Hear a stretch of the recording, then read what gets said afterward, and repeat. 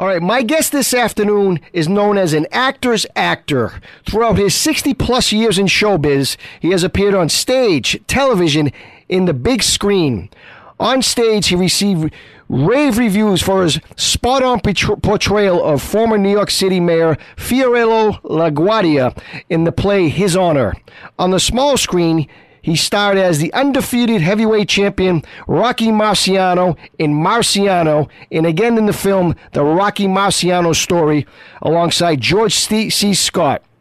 He has also appeared in television shows such as Police Story, Murder, She Wrote, Law and Order, Get Smart, The Streets of San Francisco, The Paper Chase, Jessie, and La Romana with Gina Lollobrigeda, in La Romana with the lovely Gina Lollobrigeda. Notice how I saved her for the end. He has also won 2 Emmy Awards for his work on the video honoring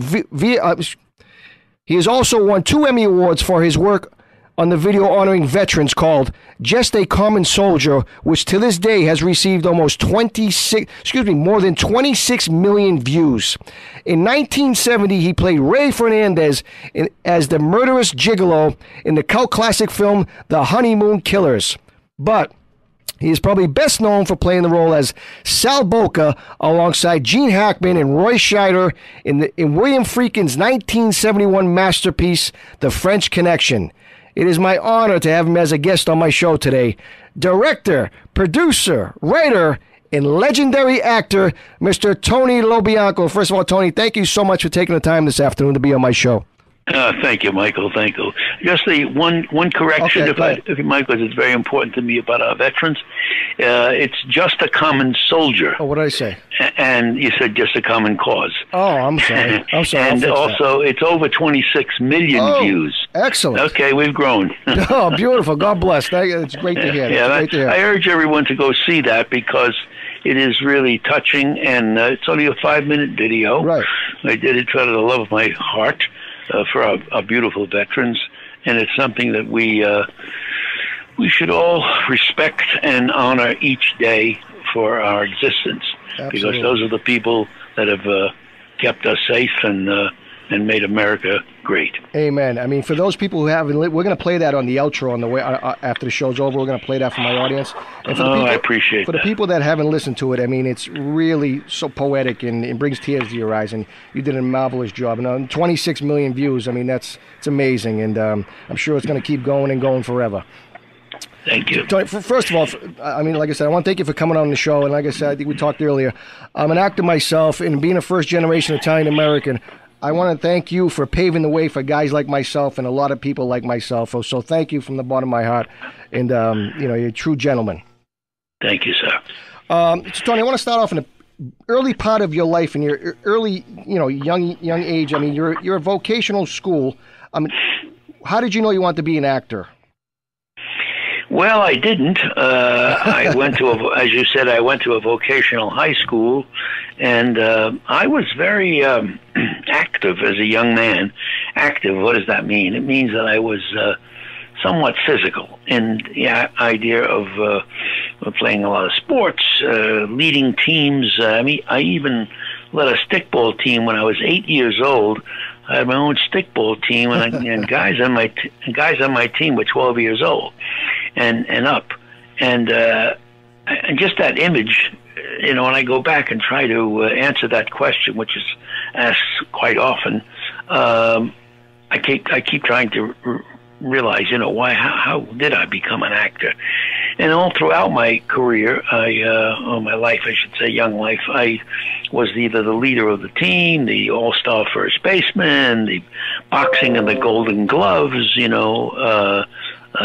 just kind of that kind of thing. So it means it was always somewhat of an audience out there, I guess. And when I had this one teacher in school, and God bless her, Patricia Jacobson, she, in this vocational high school, which I had absolutely no interest in going to, but this teacher, Pat Jacobson, happened to be a speech and drama class in a vocational high school, which is rather unusual.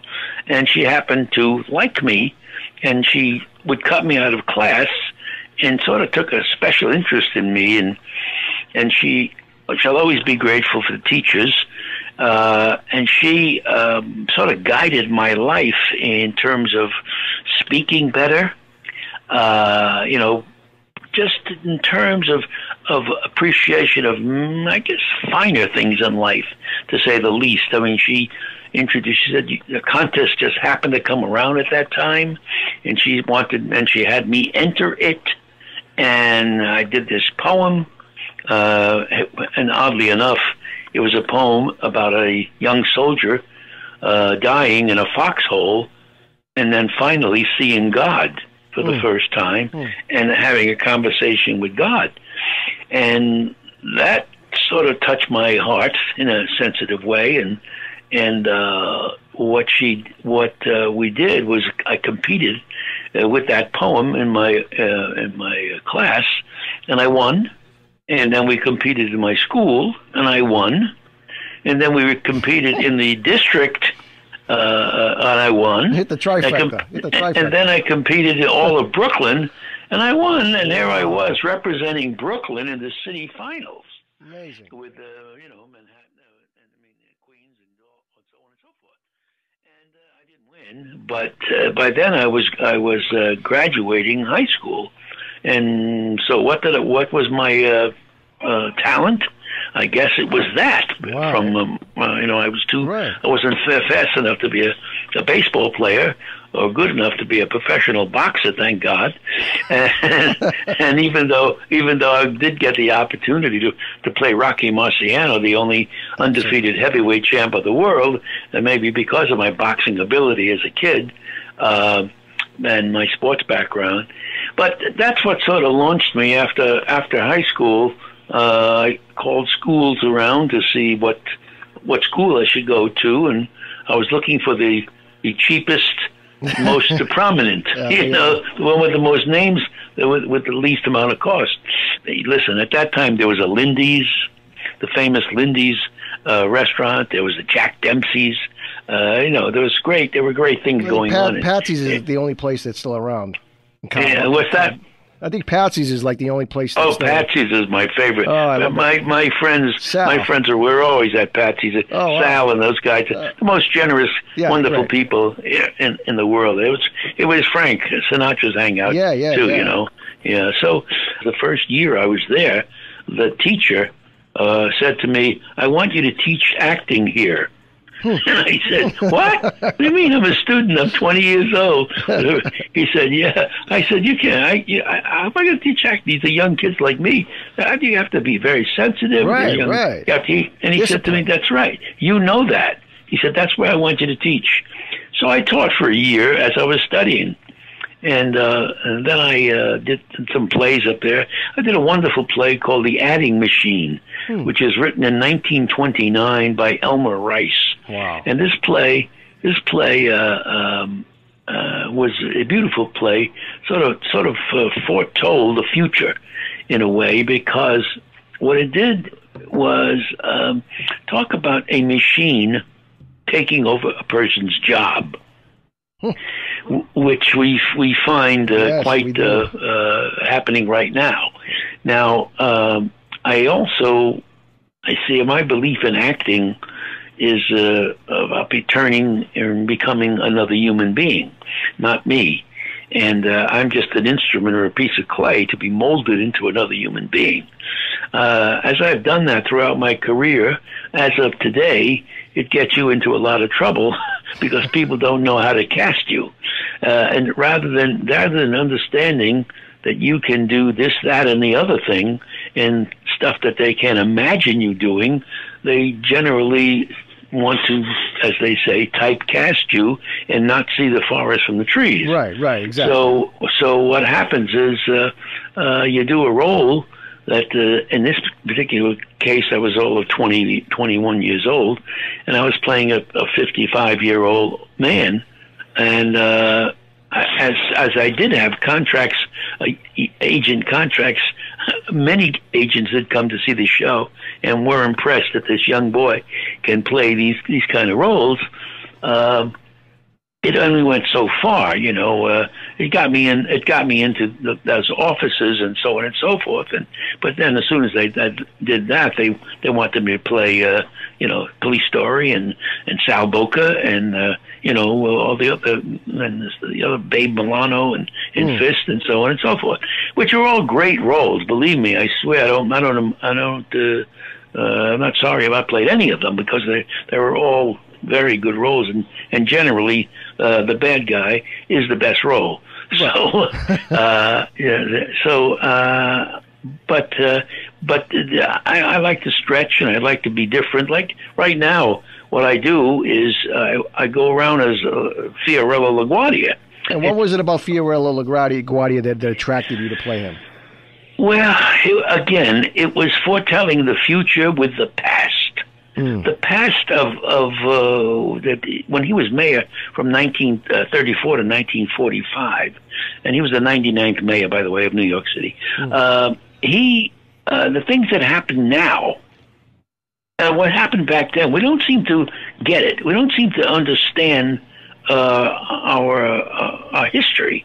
In fact, as you know, it's not being taught anymore in schools. No. Along with cursive, that's not being taught. People don't know how to write, don't know how to do anything except to keep their head buried in a little computer or a little phone or so on and so forth. That's the history of today, and the result of today, of the result of machines taking over people and lacking communication. So, but as far as LaGuardia is concerned, all the issues that are plaguing us today, I reference in LaGuardia's time. There is many things that are going on back then are going on right now, and I love giving an audience a revelation and an awareness, an awakening to what's happening. And because to me, I believe that acting is a way of communicating a situation, a problem, something that the audience will go away with and correct in their lives if it's missing. So you know, one of the biggest moments when I did A View from the Bridge on Broadway, a person and his wife, a man and his wife, were outside waiting for me. And when I came out, the man, who was shaken and tears in his eyes, said to me, "How do you know?" And that's the best. Right. That's the best compliment you can get. You know, so it's that kind of revelation that you're always looking for when you're performing or speaking.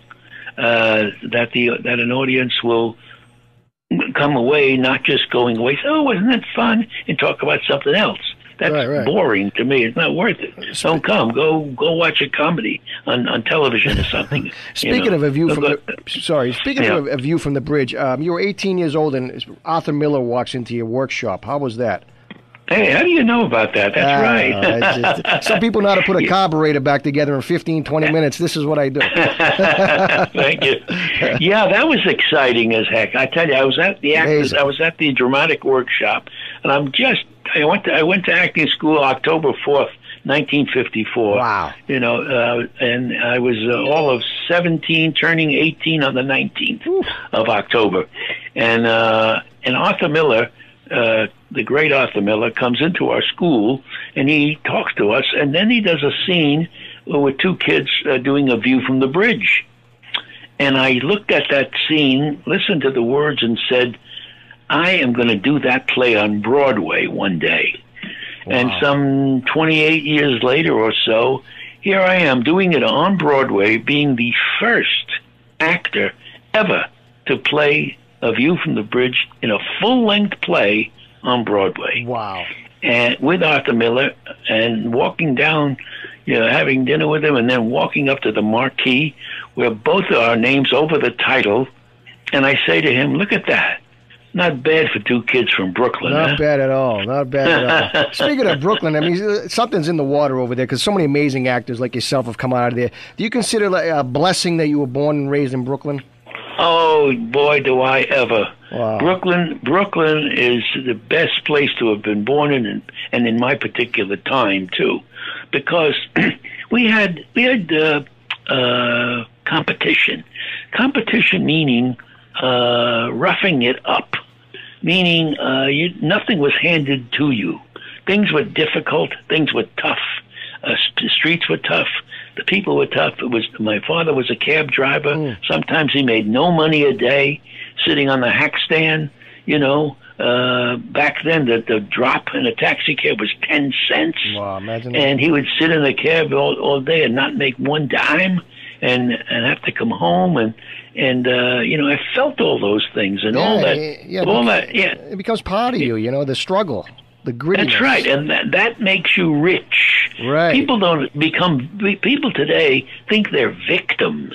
Oh, no victims. Yes. There are no victims. They're all full of baloney. Yeah. Get out there and overcome it, and be a you know, put your man pants on. Right. And same thing goes for ladies too. Don't wallow in oh me. Get out there and overcome. Why me? Right? Why me? Yeah. And that's what you're supposed to do. You're an American, for God's sake. Greatest country on the planet. Yeah, you're everything is right there for you to do. And also, you must not have a child's mentality. You know, those kind of things happen to you. Those things you grow up with, and the richness of the stories that your parents told you about the struggling they had. Yeah. Is probably one of the reasons why I have such a well of information in my body that makes me theatrical. Right. The idea of when my mother tells me stories about her being taken out of school when she was 8 years old, so she had to be so coached to support the family in Howard clothing, and when the inspectors came around, they'd hide her in the toilet, you know, area to keep her out of the way, and then come. You know, those are stories. Those are real stories, and you know, drama, and so on and so forth. So you don't just lie there with those stories. You overcome them. Yeah. Mistakes. Like I said, mistakes are valuable. Right. Like I said, my parents came here from the old country. They didn't ask for nothing. They went to work. They broke their asses, and they raised a family, and they made the American dream, and they're happy, and God bless them. That's right. And it wasn't easy. You know, there was a struggle. Obviously, it was a struggle like everybody else. Absolutely, absolutely. And this is a country, just be grateful you were born here and stop crying all the time and becoming a snowflake and oh, I'm so tender, you're hurting my feelings. Right. A lot of baloney. There's a reason why people come over here in tire tubes, for a reason. That's right. They come here for a reason. There's a great country. That's right. You know, get out there and work, don't cry. You know, please, exactly. Don't get me started, Tony. Yeah, I'm with you, pal. I'm with you. Tony, you make your film debut in The Sex Perils of Paulette in 1965, playing the role of Anthony Greco. Talk a little bit. Acting is sometimes acting and luck. Timing and luck are really good for actors. You know what I mean? Talk about how you got that role. God, I mean, it's something I don't even. It's such a long time ago that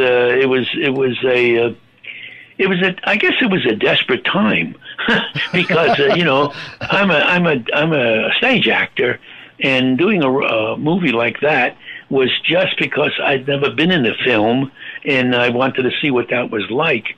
And it's not a film that I'm proud of at all. I was an exploitation film that was, thank God I didn't have to do anything that I would be embarrassed about, So it was just a stupid film, but it gave me. I looked at it one time to see, and it was really nothing. It's a nothing movie, and I did fairly well for not doing nothing basically. but I count my first movie really as the Honeymoon Killers. Right. I want to talk about that. That was I mean, for people who don't know the Honeymoon Killers. It's based on a 1969 true story of the Lonely Hearts Club members in the late 1940s. There was I don't know what you even call them, boyfriend, girlfriend, whatever the hell you call them, but. You played the murderous gigolo Ray Fernandez, who preyed on lonely women. Talk a little bit about that role and how you got that one. Well, there you are. That's a true story, as was French Connection, as 7 Ups, as all the movies I like to do with true stories. And it was, in fact, they were Martha Beck, who who turned out to be his girlfriend, she went there. She was the second woman ever to go through the electric chair, as he did as well at the end. Because what happened was how I got that role, I guess, is more interesting than you should go. Who's ever listening should go see that movie. It's one of my it's a little disturbing, films. but it's a cult classic. Oh yeah, it's a cult classic, but interesting. I was doing a theater for free, naturally, in the early '60s, and actress Marilyn Chris came to me and said, they're casting this part over there. You should go for it. You'd be wonderful. So I called the people, and they said, no, I'm sorry, no. How old are you? I said, I don't know, 30, something like that. They said, no, you're much too young, and we want to see people with authentic accents. So okay, bye. So I was still going on about my free work at the theater that I was the artistic director of, called the Triangle Theater, and Marilyn came to me and said, they still haven't cast that part. You should. So I went up there, and the woman said, what are you doing here? I said, I want to do this part. I understand I'm very right for it. So she said, but I said, just a minute.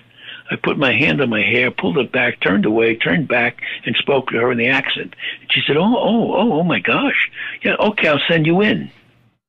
So I went in, and I spoke with the producers there with the accent, and eventually spoke to them more, and then read for the part and got it. Right then and there. Wow. And they said, do you mind reading with the other, so they're trying to cast the other actress. So I said, I'd be fine, be happy. So we're going on and on. About a week later, one of the producers says to the other, do you think we could send him to school to learn to speak English? So, because I had not spoken to them without the accent for a week. No matter, in between, no, always with the accent. So one guy, the casting woman said, I've got to tell you, he doesn't have an accent. So they said, would you speak to us without the accent? I said, no, sir, not until I sign the contract. Smart man. And I didn't until I signed the contract. And I knew even then. Yeah, right. You had it. We did that movie. It was a thrilling experience, and it's a very good movie. And we achieved so much without the effects. Yes, there was of all the things that they do now. Except for the scene. I think I read some backstory on it. There was a condom on someone's head for a blood pack. It could be yes. Yes, there was something like that. I think so. Yeah, I think because it was made for $125,000. Yeah, very short budget. Yeah. Interesting. But the acting is marvelous. I mean, Shirley Stoller turned to be my love interest, and posed as my girlfriend. But she was, you see, all these women, what he would do, Ray Fernandez, is he would go around, they'd answer these Lonely Hearts letters, he'd meet with them, he'd romance them, get their money, and if they caused him a problem, he'd kill them. Yeah. That was his job. That was his business. Yeah, you mentioned that in the movie. This is my business.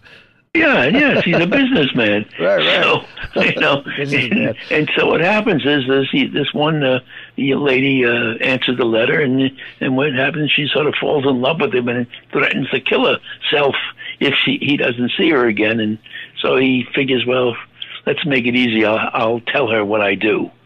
So he does, and she says she doesn't care. She loves him anyway, and she wants to go with him. And she'll pose as his sister. Yes, right. on these things. So that's what she does. But I urge everybody to see that movie. It's you have to get it on. I don't know, like to buy it. Yeah, it's out there. I mean, I watched it recently. It's a quick backstory. Martin Scorsese originally started directing that film.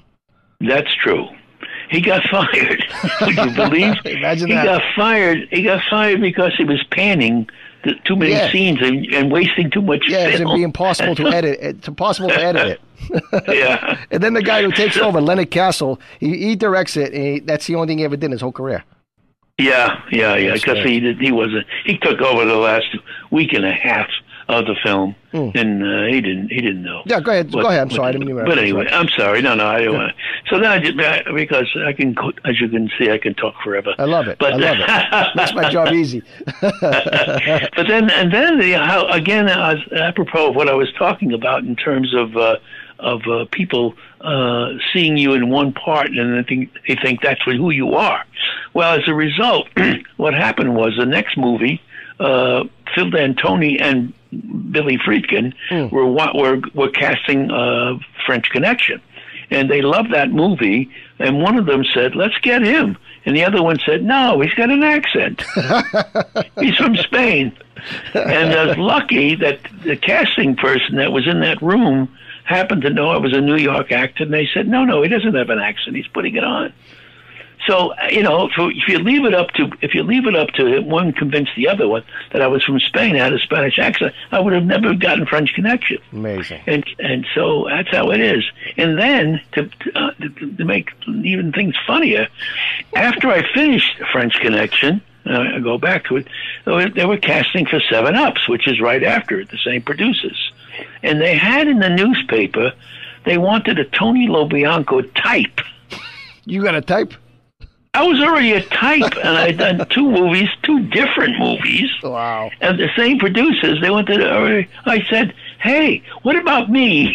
You think I'll do?" Why don't you give me the job? Give me the job. Yeah. What type? Get out of here. I'm broke. Unbelievable. That's how I got that role. Timing, I mean, as an actor, like I said, as an actor, timing is everything. I mean, it really is. Yeah, it's absolutely. It's cliche, but so I want to circle back to the French Connection. And Tony, every time I watch the French Connection, I watch you, I watch, Gene Hackman, Roy Schneider. And let me tell you something. You guys look like you're frostbitten. Well, literally. Those 2 movies, French Connection and 7-Up, were freezing. And you guys looked at the makeup wasn't helping.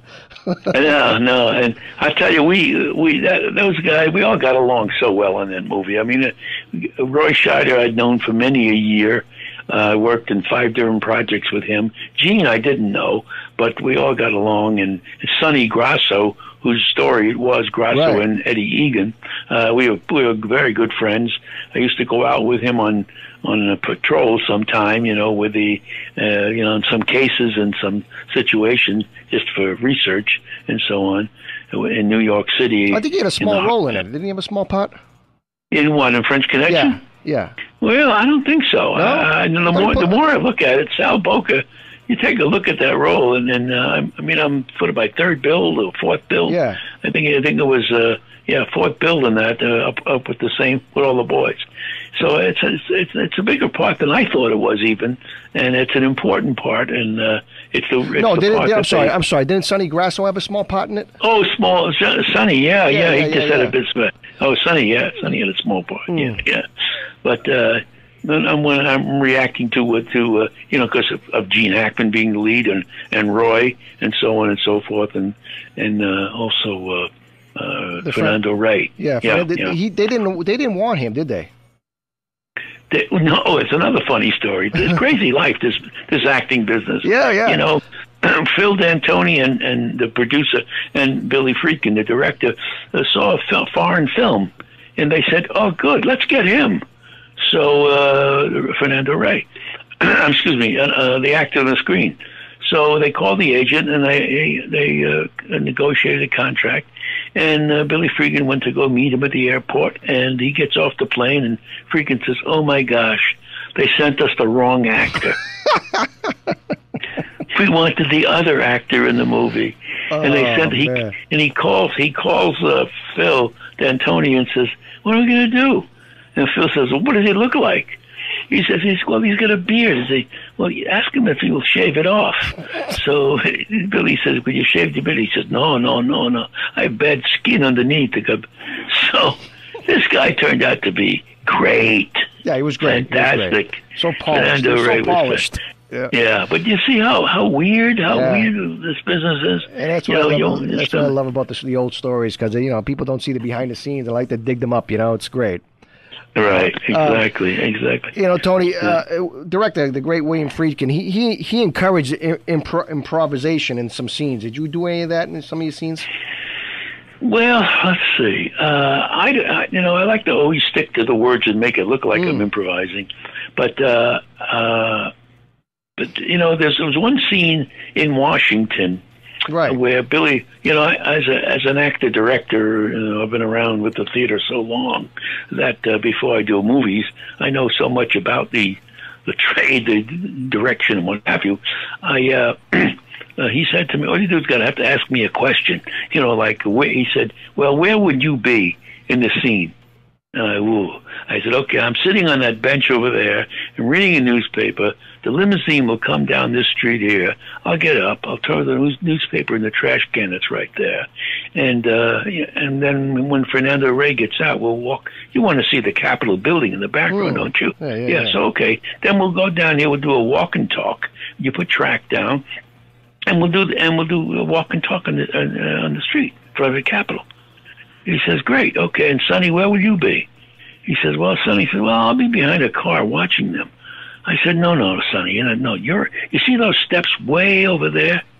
You're sitting on those steps, eating lunch, and with binoculars watching us." And Friedkman says, "That's the way we're doing the scene. Send out for binoculars." And that's how that scene got to be done. Gene Hackman sitting on the steps, Yeah, and I did throw a couple of lines, and when I'm in what the heck is it, the Weissman's office building? The guy, I forget his name. I don't think his name was Weissman. I forget what it was.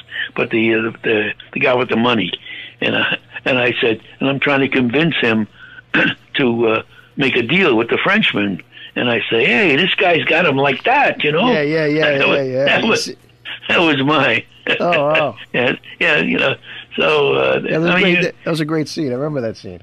Well, they let if you come up with some good ideas, and you give them a hint that they let you go, and I do it when I'm directing. Yeah, Scorsese's like that. From what I understand, he's like that. I understand. He's a lot like that. Yeah, very loose. But I think the only thing I don't like about it is they shoot a lot of film. Well, today it doesn't matter anymore. Yeah, it's all digital. They're barely using film, But the improvisation bit of I don't like the idea of throwing a lot of stuff against the wall and then see what sticks.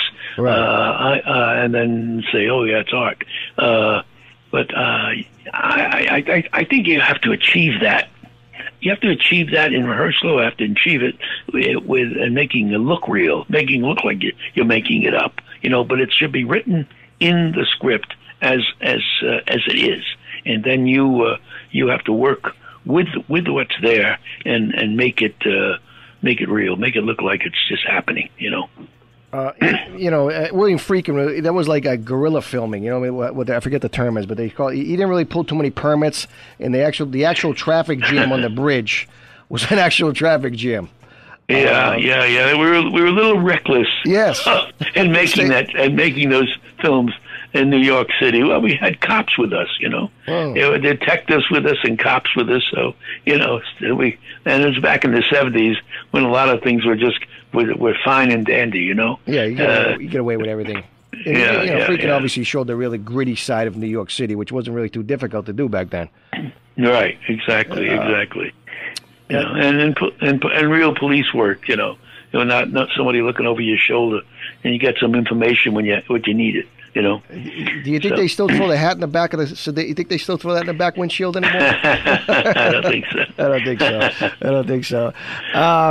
So you got you must have a million stories. I'm gonna try my hardest to pull some out of you. I do. But you work with Milton Berle. Talk about that for a minute. Yes, that was funny. I was doing the Honeymoon Killers, you see. Oh, right. And Herb Gardner, who was writer of this play called The Goodbye People, well, he hired me to play Milton Berle's son. Now, it was one of the few times that Milton Berle was doing a Broadway play. I don't know, maybe it was his first. I don't know. But he was very well established, of course. And so when I was talking to Herb Gardner, I said, "So who are you getting?" He said, "Milton Berle." I said, "Milton Berle." I said, "What are you going to do? What are you going to do when he doesn't get the laugh? He's going to turn into Milton Berle." And he said, "Well, I'll put a nose on him, and so I'll make him another character." So he did that, and that lasted about a moment. But before, that, when he hired me, I said to him, "Listen, Herb, I'm doing a movie, Honeymoon Killers, and I'll be finished within a week." Across Milton, and Milton says, "Who's this?" And they said, "That's a son. You're going to play your son." And I'm Raymond Fernandez. I'm doing Raymond Fernandez over there, you see. Right, so I've turned into Raymond Fernandez. Yeah. So now he says, he's my son. He says, my son. So we do the reading. We finish the reading. And I know I'm in trouble immediately, you know. So I go back to my movie, and I finish the movie, and I call, and I say, I'm on my way. The stage manager says, don't hurry. Don't hurry, the fatal words. I love it. So I said, don't hurry. What do you mean, don't hurry? He said, well, while you were away, we rehearsed that scene with your understudy. Holy crap. And, you know, he looks a lot more like Milton than you do. And so we're going to go with him. And so I talk now to Herb, and Herb says, Tony, I'm having so much problems with Milton. I said, Herb, just give me a half hour. Okay, he says, Tony, I got to go with my instincts. I said, give me a half hour, and I will transform back, and I'll show you. Because you hired me, you know I can do that, and so on. He said, okay. He says, all right, I'll call you tomorrow. I said, don't call me tomorrow. I said, tell me now. I said, you're going to call me tomorrow, and you're going to say, I have to go with my instincts to go with the other guy. Right. He says, no, I'll call you tomorrow. He calls me tomorrow, and he says, I have to go with the other guy. I got to follow my instincts. I said, all right, listen, how do you want I'm going to do? I'm going to understudy that part that you took away from me. Oh, wow. He said, what? He said, yeah, I want to be the understudy now. He said, well, you don't have to do that. You have a run-of-the-play contract because you're understudying the other lead, opposite Milton. I said, yeah, no, I'll do both. He said, you're saving me money. I said, I know. I said, I'll do both. Before we go out of town, they're having a little run-through with all the hoi polloi in New York. The hoi polloi. I mean, you name it, the hoi polloi. Hal Prince, Elaine May, Mike Nichols. Wow. You name them, everybody's going to be at this before we leave. And Herb says to me, Tony, can you come in a half hour before, he says, and just rehearse that scene? Read that scene for me? I said, I don't read it. I said, I know it by now. He says, okay. So I come in, and the producer's there, Cy Feuer. And he says, okay, I said, do the scene for Cy Feuer. He says, gee, that's wonderful. So Herb comes in. Now, Herb is all aflutter because he got all these people out there. Herb comes in, and I said, Herb, what? I'm going to do, you want me to do that, read the scene for you? Oh, okay, yeah. So I do it. He says, Tony, it's wonderful. Can you do it tonight?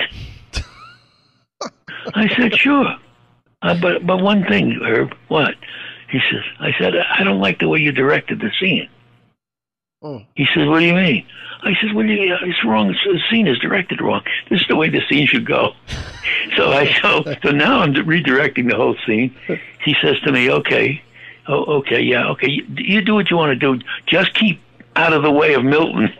That was my direction. Keep out of the way of Milton. Man. So now I go, and I said, okay, I'm doing. So now I go to Milton, and I said, Milton. He said, what?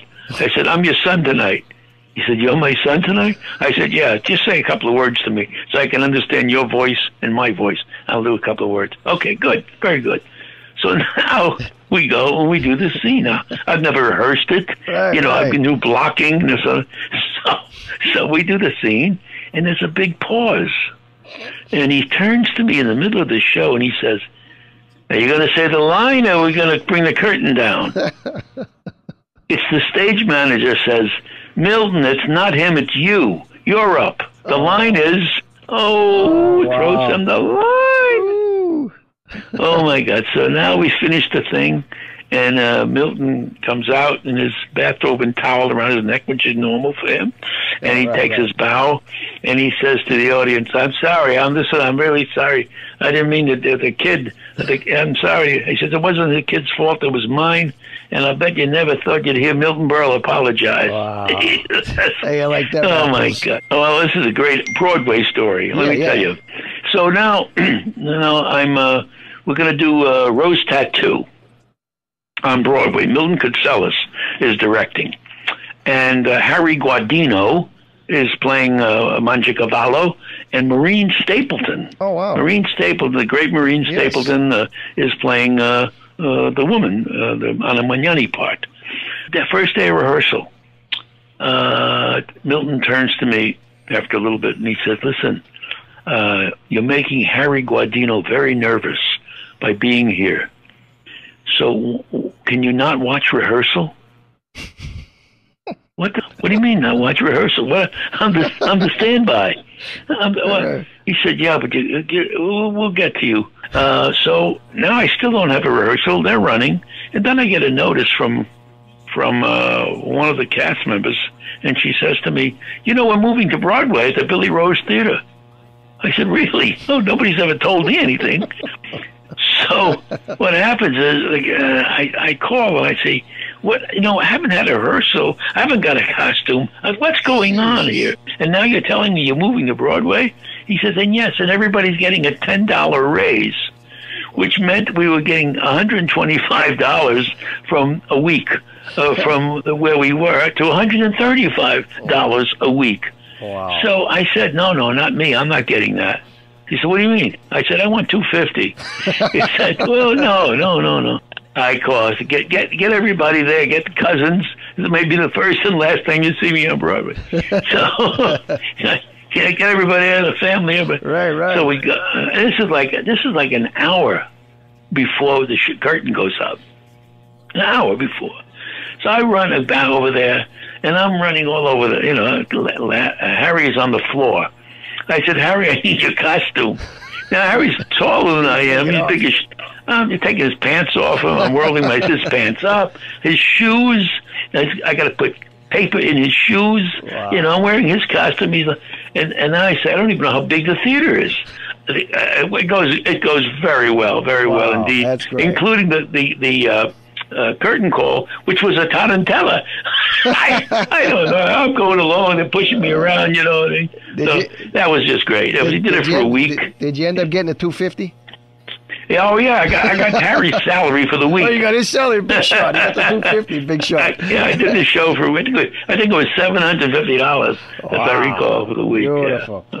Tony, it was fun. This has Crazy. been great, and folks, please visit TonyLoBianco.com. It's a fascinating website. Tony's one of the greats in the industry, and is an absolute gentleman. And Tony, I mean, I'm gonna have you back on because I know you got millions of stories, and this has been great. All right, Tony, thank you so much, and we will talk to you down the road.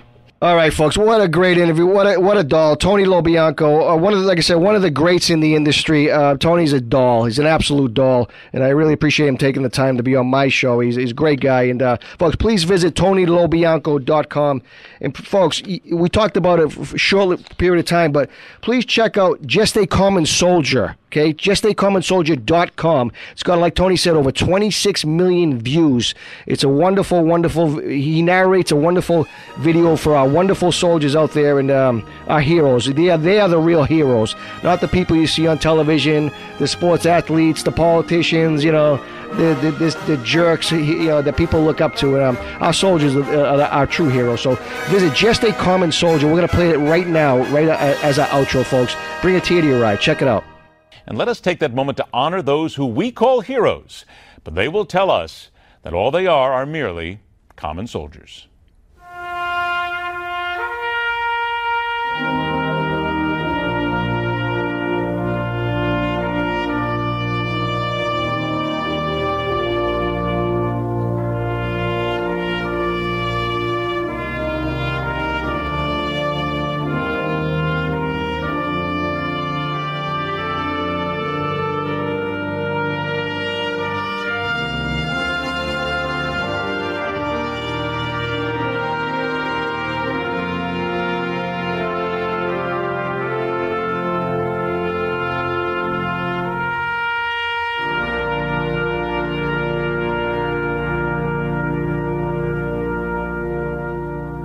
He was getting old and paunchy, and his hair was falling fast.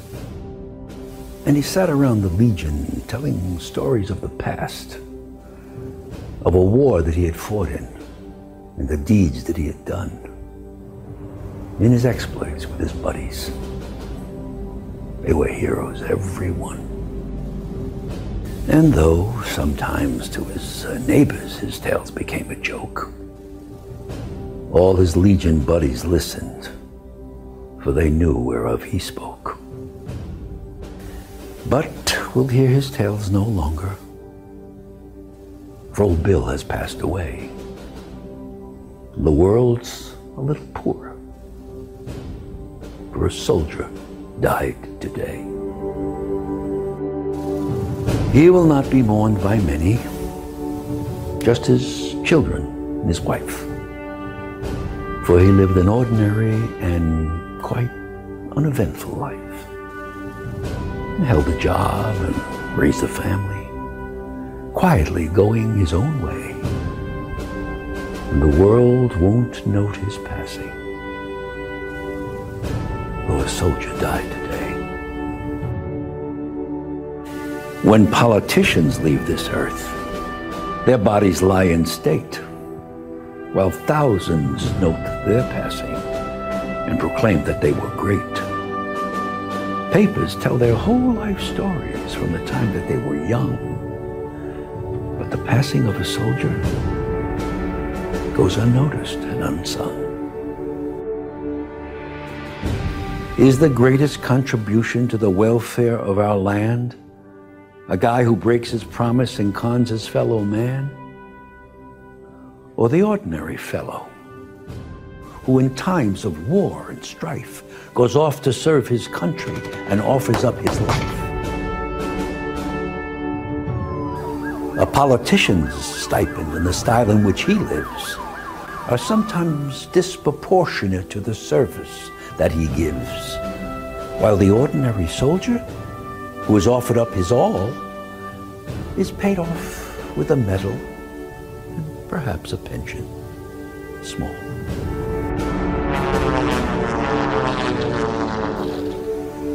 It's so easy to forget them, for it was so long ago that the old Bills of our country went to battle. But we know it was not the politicians with their compromises and ploys who won for us the freedom that our country now enjoys. Should you find yourself in danger with your enemies at hand, would you want a politician with his ever-shifting stand? Or would you prefer a soldier who has sworn to defend his home, his kin and country, and would fight until the end? He was just a common soldier, and his ranks are growing thin. But his presence should remind us we may need his like again. For when countries are in conflict, then we find the soldier's part is to clean up all the troubles that the politicians start. If we cannot do him honor while he's here to hear the praise, then at least let's give him homage at the ending of his days. Perhaps just a simple headline in a paper that would say, "Our country is in mourning, for a soldier died today." We all thank you for your service, we thank you for your time, and we thank you for giving us what we have today.